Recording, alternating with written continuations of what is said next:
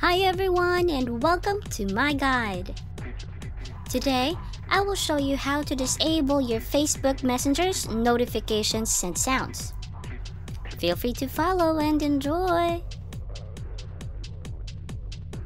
Open the Messenger app, tap your profile icon, notifications and sounds.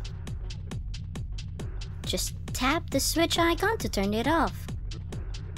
And you'll be given options as to how long you want to keep it off. Select your preferred option and hit OK.